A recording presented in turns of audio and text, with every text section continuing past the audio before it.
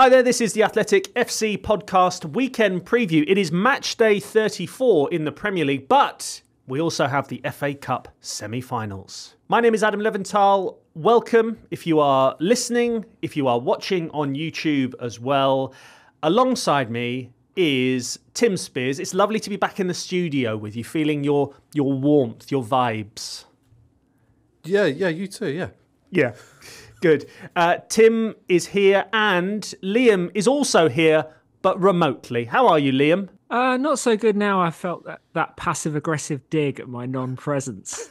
No, I was remote last week, so I'm all aboard the remote train. So do not take it as a slight. I wanted to ask both of you before we kick on with everything that we're going to be looking ahead to. I wanted to talk about penalties because Tim, obviously, we've had a big Champions League week.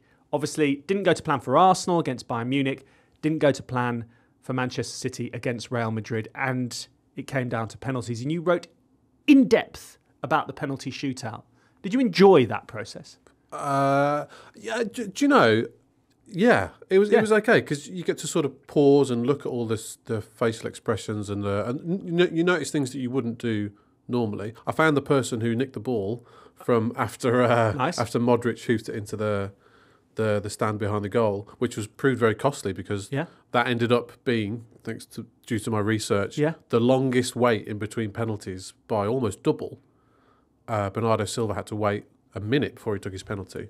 It's a big part of it. So the fan who nicked the ball cost their team. Interesting. If you want to read more about it, it's on The Athletic right now, isn't it? Yeah.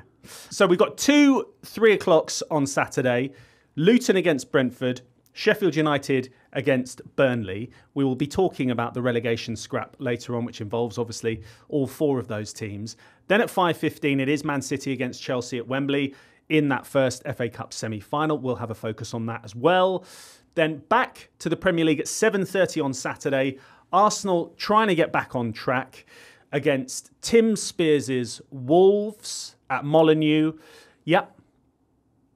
How much would you give for one day you to manage Wolves? That's not going to happen.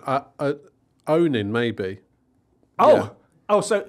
So owning the club is more likely. That's my only route now. Okay. I've got to win the lottery and then I'd buy Wolves. Okay, fine. So there's still a chance. We digress. Back onto Sunday.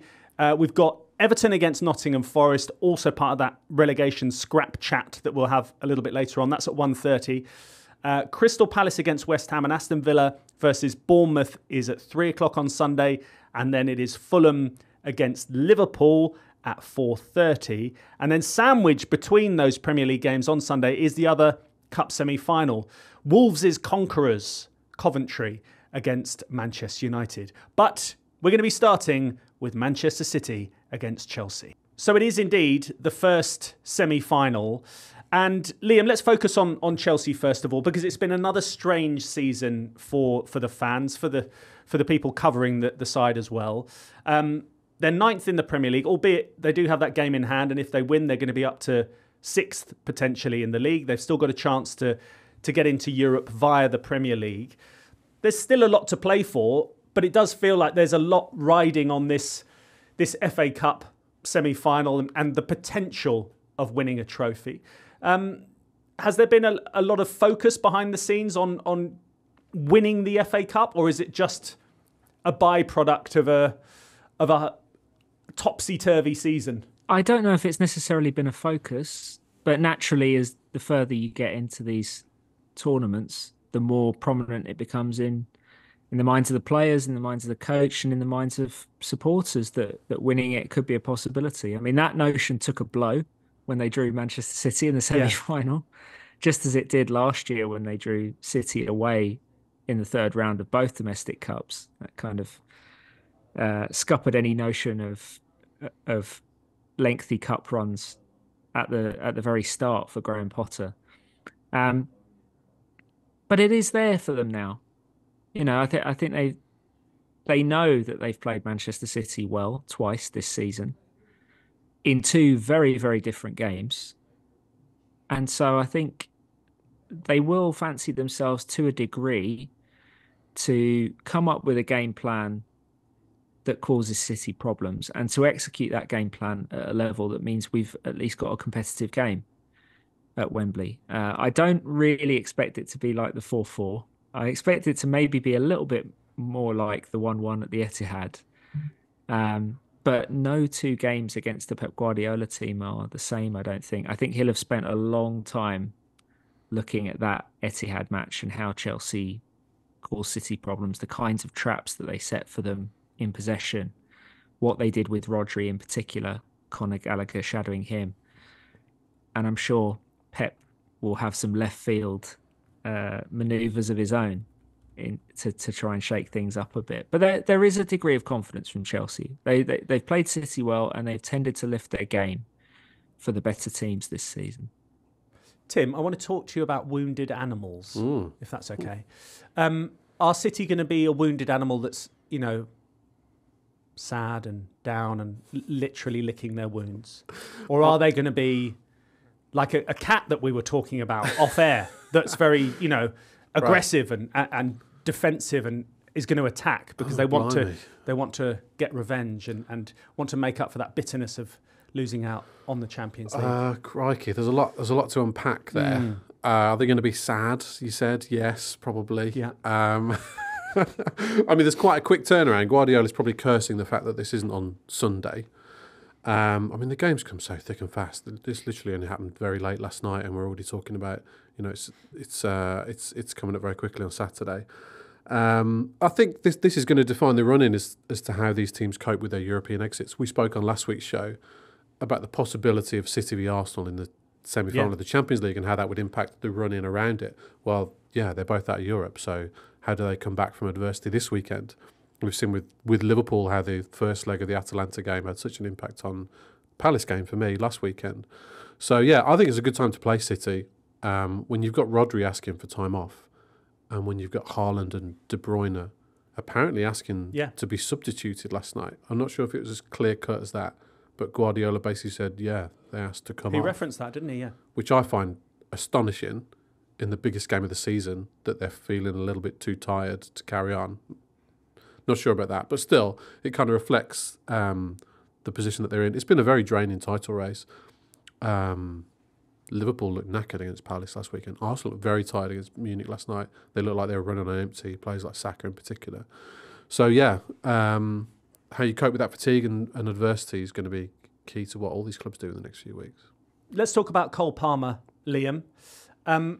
How much have you enjoyed watching his journey so far this season, and how surprised have you been how much he's exceeded expectations? I mean, because there wasn't necessarily any expectation of him really this season, was there? Well, the only expectation there was of him from outside Chelsea came in the form of a piece that we did for The Athletic shortly after the summer window concluded, where we spoke to a load of agents anonymously.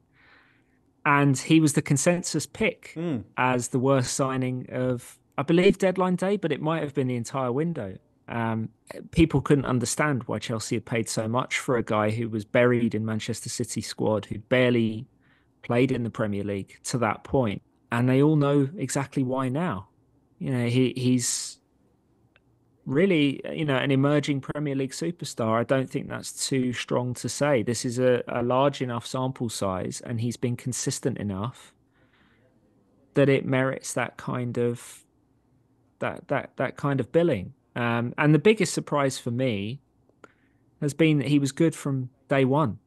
From the moment he started playing in this team, he's shown the qualities that you see from him now, just making good decisions whenever he gets the ball and taking responsibility, assuming a leadership role in what is a very young squad. And when I say leadership, I don't mean, ordering players about and acting like a captain, but being like a technical leader on the pitch, someone who always wants the ball, who wants the burden of scoring or creating. And I don't think we haven't seen enough of those players at Chelsea, actually, in the last few years.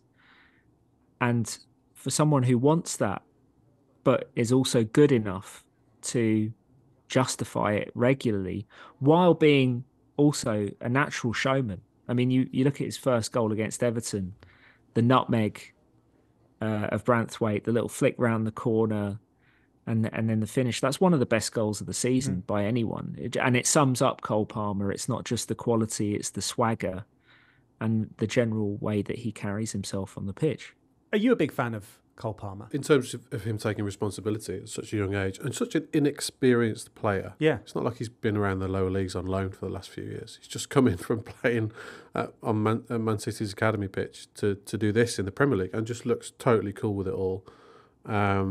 He's the form player in the country at the moment, probably, certainly in terms of goal scoring. I think it's 11 in 6, which is insane. It's high motivation for him to do it on an extremely big stage on Saturday.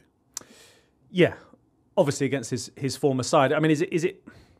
I hate to use a cliche, but is it written in the stars that he's going to play a match-winning role, or do you think that? Well, this is a strange one, I suppose, because depending on the real reason why Pep Guardiola sold him or allowed him to be sold, we don't necessarily know if it was linked to, FFP and balancing the books and thinking, well, yeah, he's a superstar or potential superstar that we have to sell. We're not going to sell X rather than Y. So, yeah, he's the one that goes. But it does look like a misjudgment. Presumably, Pep Guardiola will be able to have a plan now for him, even though he's going to be in the opposition dressing room, do you think, Liam? I think he'll definitely be the player that Guardiola is most worried about, because Chelsea's attacking plan, to a certain extent, it's been like this for most of the season, but it's becoming increasingly so in recent weeks, is just give the ball to Cole Palmer and see what decision he makes, because more often than not, he will pick the right option. And particularly in the game at the Etihad, all of Chelsea's best attacks, and there were quite a lot of them for the first 60, 70 minutes, even though they only scored once, came from Palmer, either initiating the move with a line-breaking pass or, committing a man. He nutmegged Bernardo Silva at one point. He has the ability to create time and space for himself, which is what all of the really impressive players can do. And so I do think Guardiola will be thinking about him a lot. As for it being a misjudgment, we've never got the impression, I'm sure our colleague Sam Lee could talk at more length about this, but we've never got the impression from Manchester City that there's a huge amount of regret. I think they felt that Palmer just wasn't going to get the minutes for them that he's getting for Chelsea, and to get the size of the role that he's getting for Chelsea. It's one thing to be the creative hub of a team that is in mid-table fighting for 6th, 7th, and another to be integral to a team that won the treble last year and has a very strong argument to still be considered the best team in the world. And I think from Palmer's perspective as well, he was looking at it thinking, Kevin De Bruyne is the man at Manchester City today. Phil Foden looks like the man at Manchester City tomorrow.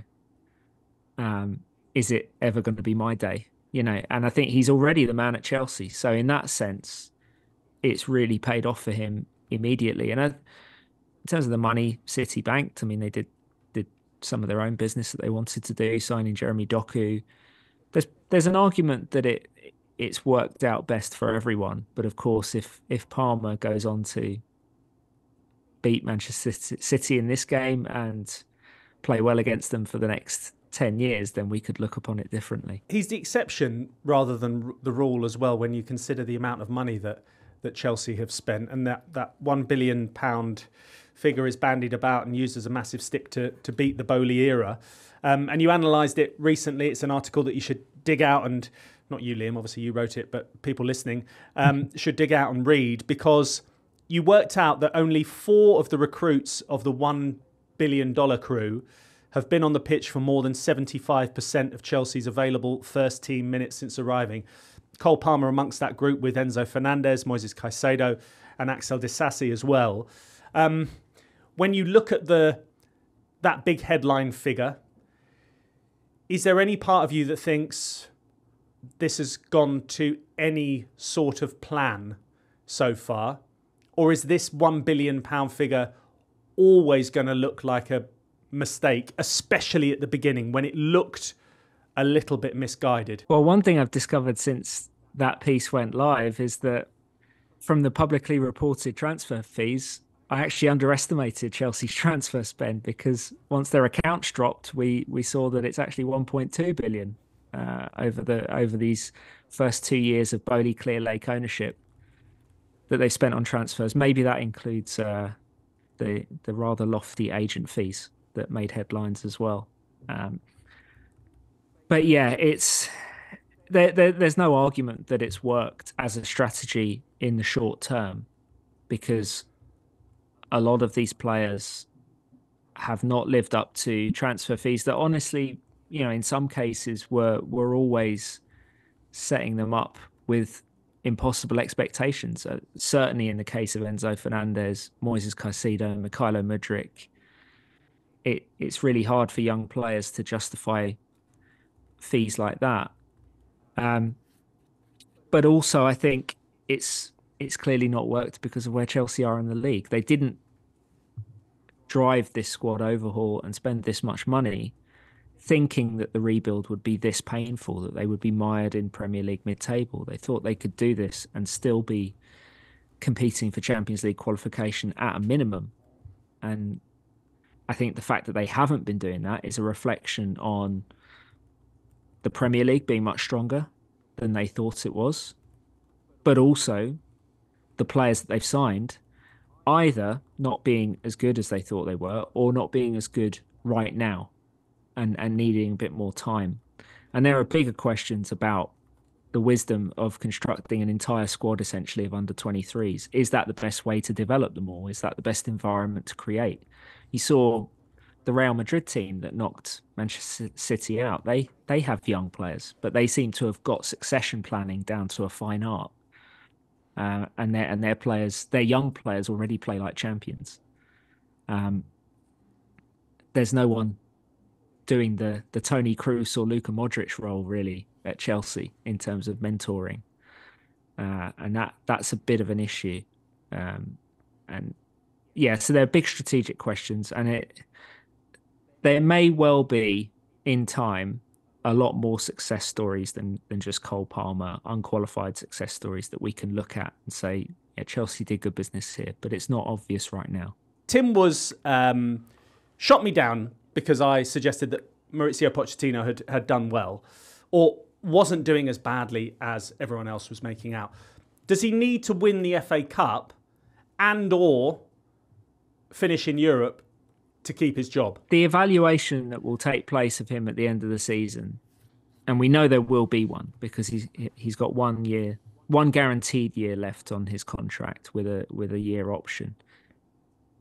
It's never been explained to us in clear terms in terms of competition targets. The impression we've always been given is that the way that the co-sporting directors, Lawrence Stewart and Paul Winstanley, and of course by extension the owners, will look at Pochettino's performance will be a bit more all-encompassing than that. It will be, is the team moving in the right direction performance-wise? Are individual players developing in the way that it was hoped they would develop? And are there relationships building within this team that can provide a foundation for the next great Chelsea team? I think those are more important than did they go out in the semi-final of the FA Cup or get to the final or win it. Obviously, it would be very nice to win it, and it can't hurt Pochettino, just as winning the Carabao Cup couldn't hurt him. I mean, losing it in the fashion they did probably hurt him slightly. And finishing 6th in the Premier League would definitely be better than finishing 11th. But it's going to be more about those bigger picture things, because ultimately I think the only concrete target that would have really moved the needle for Pochettino is the one that's out of his reach, which is Champions League qualification. Let's get our predictions then. Tim, you got one right last week, by the way. You predicted that Villa were going to win at Arsenal. I think you were just being contrary at the time, just for the record, because everyone was predicting that. Well, everyone could go back and listen and no, they can. See what I said. Yeah, that's fine. You got one right. Your prediction this week for the FA Cup semi-final between Manchester City and Chelsea. What is it? Is it relevant? Does it matter what I say? Of course it does. But you're just saying I'm being contrary. But if I'm saying one thing one way or the other. Well, what's more important? What's more important? Getting it right or the thinking behind it? So I think looking at Chelsea's recent defensive record, they had that run of conceding minimum 2 goals in 7 games in a row, and they played some rubbish in that run. They played Burnley, Sheffield United, Leeds, Leicester. You know, the Everton game doesn't solve those issues for me. I can't see them not conceding a couple of goals. And if Guardiola does a number on Palmer, I don't think they've got the firepower to sort of win 3-2 against City. So I will say, so you asked for a bit of reasoning. Yeah, no, I like it. So I would say City to win 2-1. 2-1. Thank you.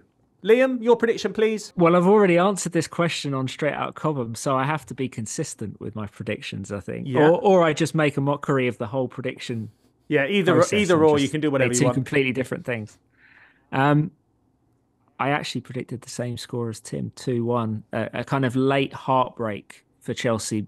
The one point I'd probably differ on is I'm not sure Guardiola's the type of coach that does a number on opposition players. He doesn't seem to craft that many individual game plans defensively. His defensive game plan will be stop Cole Palmer and any other Chelsea player getting the ball ever. Yeah. That seems to be his general approach. But I think there will be some tiredness in City's legs. And I think Chelsea will play them close because they have done twice this year. But I do think City will ultimately come through. Right. We shall see. Let's talk about the other FA Cup semi-final whilst we're here. Wolves' conquerors, Coventry City, have their big day out at Wembley Stadium. Oh, wouldn't it be nice if it was Wolves making it to Wembley again to get into the FA Cup semi-final, but they probably would have lost like they did the last time they just were in FYI, the FA Cup Liam, I'm not saying anything because I'm not biting. He does this kind of thing every week. Coventry up against Manchester United. Coventry sit 8th in the Championship. Can they do it again? Have you got a little bit of a hope, maybe, definitely, that they do it again? The amount of teams that Man United have been making look amazing in recent weeks is considerable. Yeah. And I watched Coventry. It should have been a comfortable win against Wolves, to be honest. They had 24 shots at Molineux that day. And, in players like Ellis Sims and Hadji Wright, they've definitely got the firepower to trouble Man United. And Man United have definitely got the defensive weakness to allow them to have chances. I think we can say in almost certainty, given the run that United have been on for months now, that they will concede chances to Coventry. I'm really looking forward to it. It's a great story for Coventry to be there. They're going to be backed by 34,000, sold out their allocation. Mark Robins obviously done a phenomenal job. Even this season, they were struggling, weren't they? Before Christmas, in sort of November, they were in a relegation battle. Now they're sort of on the verge of the playoffs, but it might be too late for that. They'll have at least 30 shots, and if Fernando lets a couple in, then I honestly think they've got a really good opportunity to create what would be on paper one of the biggest FA Cup shocks of all time. They've got familiarity with the sort of the big theatre that is Wembley, obviously from the playoffs, which will work to their advantage.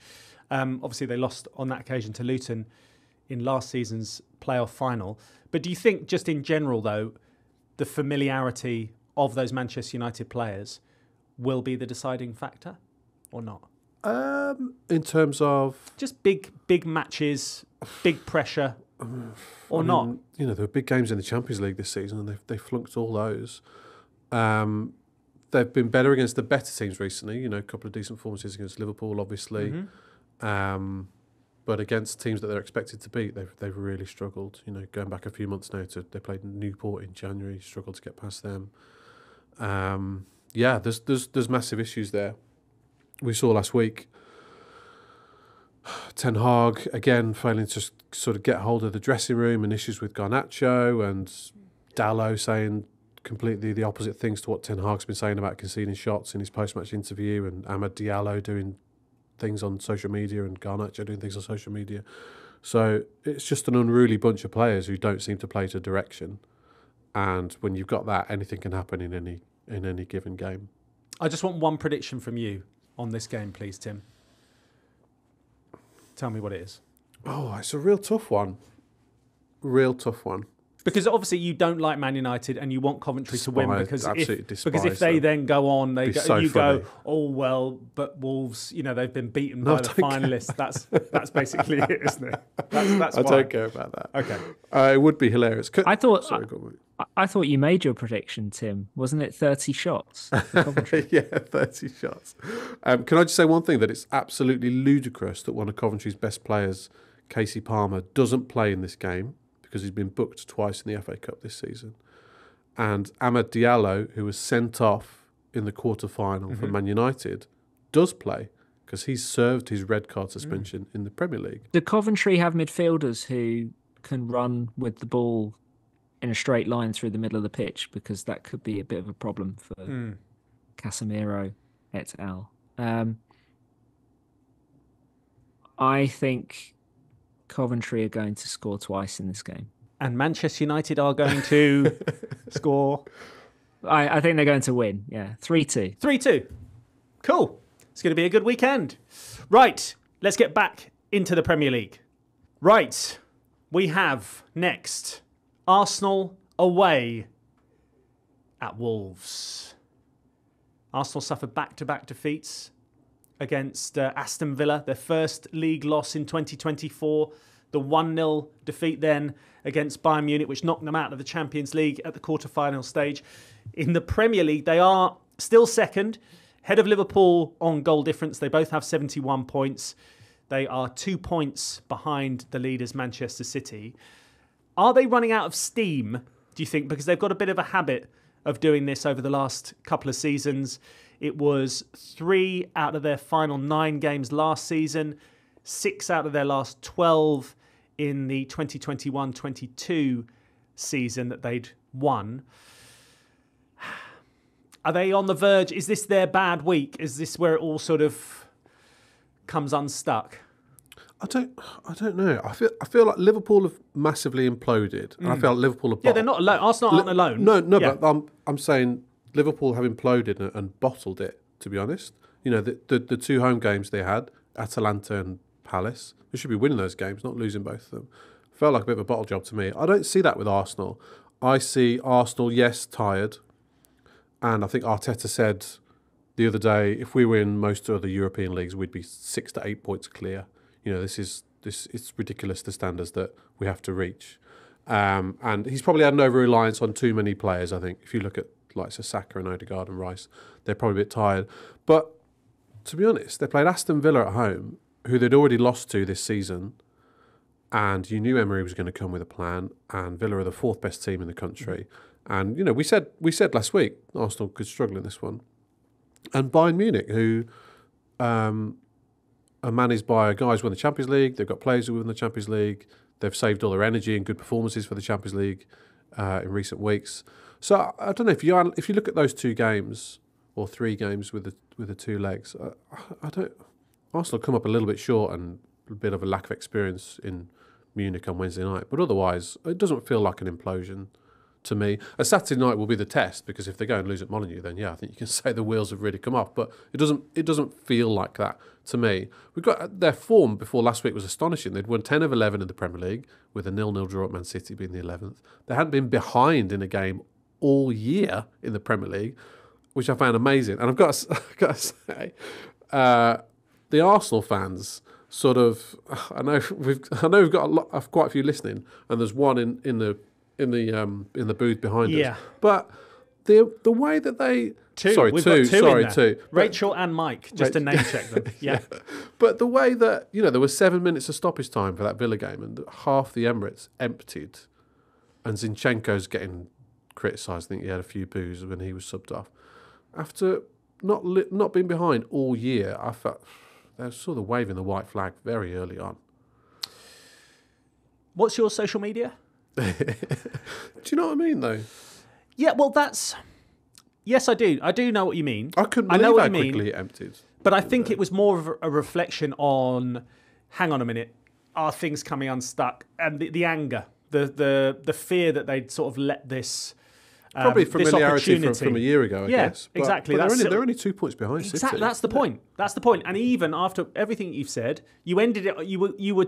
I was going to potentially clip up that and send it on WhatsApp to Mikel Arteta. I haven't got his number.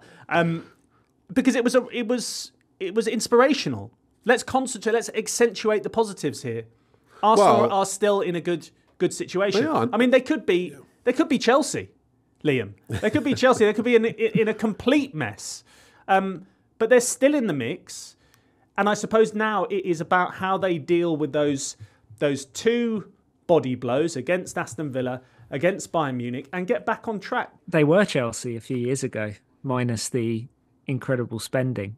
They're not in a terrible place, Arsenal. I don't agree when Arteta says, that any other league we'd be 6 to 8 points clear. They've lost 5 games this season in the Premier League already. They've won 22 of 32, which is good, but it's not the standard that we've seen in this league over the last 5 to 7 years. I know what he's getting at, because peak Manchester City and peak Liverpool raised the bar for winning the Premier League to heights that we've never seen before in terms of points. But neither of those teams are in the league this year, like the peak versions of them. The maximum number of points City can finish with is 91, which is a lot, but it's a good 4 to 5 points less at a minimum from the heights that they were regularly scaling under Guardiola. So this is actually an opportunity for Arsenal and for Liverpool, because City have slipped a little bit. And I think coming out with things like that, if you're Arteta, risks creating a little bit of a woe is me culture, rather than, trying to rally the troops and saying, look, we've still got a great opportunity here, an opportunity that we might not get every year, to win the league with mid to high 80s points. And that's definitely there, because we've seen City have been very, very consistent in the league the last couple of months, but they're not invulnerable, as Real Madrid showed. Particularly away from home, I think they can be a little bit more vulnerable this year. So it's there for Arsenal. It's there for Liverpool if they can just get out of their own way. And I'd fancy Arsenal to do that a bit more than Liverpool, just because I think they're a little bit more of a controlled team. There isn't the huge, overwhelming emotional pressure that Liverpool have with Klopp's impending departure. And Arsenal, prior to the Villa game, had the best defence in the league as well. And I think that's a great foundation on which to actually go and win the title. For the Arsenal fans that are getting a little bit nervy, a bit worried, give them a scouting report on Wolves at the moment, Tim, because I was listening to the radio last weekend. I heard Gary O'Neill speaking after the game against Nottingham Forest, bemoaning the amount of injuries, but at the same time not bemoaning it, saying it's not an excuse, but then saying, oh, we've got so many injuries. So he was sort of doing a semi-whinge wrapped up in I'm happy and proud of the players, etc. We're really stretched. We've only got 12 players and all that malarkey. It's a bit, Tell us why Arsenal potentially should be worried or not. Wolves are in their worst form of the season. You mentioned the Coventry quarter-final that I haven't won since then, and they've had some injuries. They haven't had the glut of injuries that sort of Chelsea and Newcastle have had. Newcastle got a full team out at the moment. They're still going to beat Spurs easily last week. You don't see Eddie Howe, moaning after that one. Gary O'Neill, so he's never known a situation like it in his managerial or playing career. He said. Yeah, he said that on the radio. There are a few that I've missed. That's weird. Well, they've had injuries to key players. That's been Wolves' problem. So the whole front three has been wiped out. And we saw at Forest last week, Mateus Cunha is now back, and what a difference he made. Scored 2 goals. One of them was remarkable. Completely on his own in the Forest half, still managed to score. So, but I guess reasons that Arsenal fans should be concerned would be Wolves got a good record against some of the good teams this season. They beat Man City at home. They beat Spurs home and away. They also beat Chelsea home and away. And they have the capability to do that because they're very well organised. They're very well coached. They don't mind sitting deep and sort of relinquishing possession. They've got a couple of real midfield terriers. Lamina and João Gomez are right up there with almost anyone in the league for sort of tackling numbers this season. And then if everyone's fit, they've got this electrifying pace on the counter-attack. Pedro Neto is still out, which is a huge blow. But through Cunha, who's in the form of his career, there is someone to be worried about. You confident? No, not at all. No, not given their recent form. I don't think you can say they can go out and beat the team with the best defence in the country. It's probably a good time to play Arsenal, but it's also a good time to play Wolves. What does that mean, Adam? What does that mean? Well, yeah.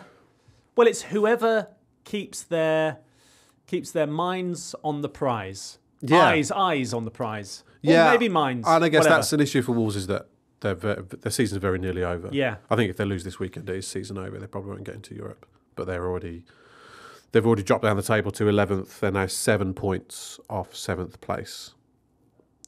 So it feels like it's gone. You still had outside sort of dreams of getting back into Europe, didn't you? Coventry games, the whole season's just evaporated. Yeah, we all love Coventry. Right, score predictions. Liam, quick one from you, please. I think Arsenal will win this 2-0. 2-0. It was 2-1 to Arsenal in the reverse fixture. Tim, it's going to be 3-1 to Arsenal. Yeah, but you're only doing that because then you're going to go, ooh, look, I predicted an Arsenal win. I'm so happy that Wolves won. Can't believe it on next week's show. Yeah? Brilliant. Jolly good. Remember, we are on YouTube, so when you do put your thumb up... That was for the YouTube. That was just for YouTube. I didn't want anyone to hear that. I don't want the listeners to hear that. It was just for thumbs up for YouTube. That was a YouTube exclusive. Right, let's focus on some of the relegation battles this weekend. And there are some really, really interesting games that we've got. Sheffield United against Burnley. I mean, Tim, last week you condemned Burnley to relegation. They're too far away, etc., etc. But if they do get those 3 points, as they did against Sheffield United in the reverse fixture, that would still only leave them 3 points from safety, wouldn't it? I've still got a little flame burning. If they'd won last week, they'd somehow sort of be in it. But you don't stay up without goalkeeper. Let's be honest. Oh yeah, Luton, they have got a chance of getting out of it. 25 points. They're in 18th, so just 1 point behind Nottingham Forest and 2 points behind Everton. Everton and Forest take on each other. We'll talk about that in a moment. But Luton against Brentford, this is a must-win, isn't it, Liam, for Luton? Yeah, I think so. And it's an opportunity for them because I think Brentford, I don't know if they feel safe, but they probably should feel safe now. They're 7 points clear with 5 games left. I don't see any way for Brentford to actually get dragged right down into it. So Luton should have the greater drive and the hunger in this game and the greater desperation. And we've seen from them, I think, throughout the season, they just don't stop coming. You know, they don't have an amazing individual talent level, but they are pretty well coached. They've got fantastic collective spirit. And even when games look to be getting away from them, they don't stop trying to get back. And I think as long as you do that, you've got a chance. We've seen, particularly before the change of coach, you know, Sheffield United throw the towel in a lot. I think Burnley have been guilty of that at times this season as well. I can't remember many occasions when Luton have done it. And as long as you do that, you've got a chance. But they have to put it all together into a proper performance against Brentford with as few mistakes as possible. Going into the game between Everton and Nottingham Forest, I mean, Liam used the phrase they're throwing in the towel. It was very odd to see a Sean Dyche side throw in the towel, which they... I mean, maybe it's unfair, but I mean, it was chaotic at times against Chelsea. What's your feeling on that game in particular, Everton against Nottingham Forest? Because, you know, if Forest win, Luton win, that could be Everton back in the relegation zone, couldn't it? Yeah, if I was an Everton fan, I'd be worried. Luton and Forest's run-ins are both pretty good. You know, Luton have got Brentford, Wolves, Everton, West Ham, Fulham. That's a good run. Forest have got Everton. They do have Man City at home, but then they've got Sheffield United, Chelsea and Burnley. Whereas Everton have got Arsenal, Liverpool in their running, and Everton just aren't scoring goals at the moment. So the last 3 goals they've scored in the 4 games, they had Neto, the Bournemouth keeper, dropping the ball for Beto to score from a yard. They had a penalty at Newcastle, and then they had Calvert-Lewin charging down the poor Burnley keeper's clearance. So they're sort of like not goals that you can really train for. And then they go and concede 6 the other night, which, as you say, is completely unlike even them this season and a Sean Dyche team in general. So, yeah, whereas Forest have only lost 1 in 5, Forest have started scoring goals, and they look a better bet to stay up at the moment. So it's looking like it's going to really tighten up even more so right until the last game of the season, I think. Do you think it's I going don't see anyone pulling clear, to be honest. You don't? Forest, if anyone, but... Okay, all right. So even if Brent... Okay, fair enough. We want a bit of jeopardy, though, don't we, towards the end of the season? It looks as if it's obviously potentially going to go to the wire at the top. We want the same at the bottom, don't we? Okay, Liam, thank you very much for joining us. Yeah, a pleasure. Good to talk to you guys. And to Tim, great to be back in the studio with you, me old mucker. Cheers, buddy. Excellent. Right, that's all for today. I hope you have a great weekend in the FA Cup, in the Premier League, in the Football League, in La Liga, in the Bundesliga, in Serie A. Sure, keep going. Why not? Anyway, Eredivisie, Yep. wherever. But not Scotland, apparently. But not Scotland. Enjoy it wherever you are. Okay, thank you very much. Io's going to be back on Monday. Thanks for listening. Thanks for watching on YouTube. And we'll see you next time.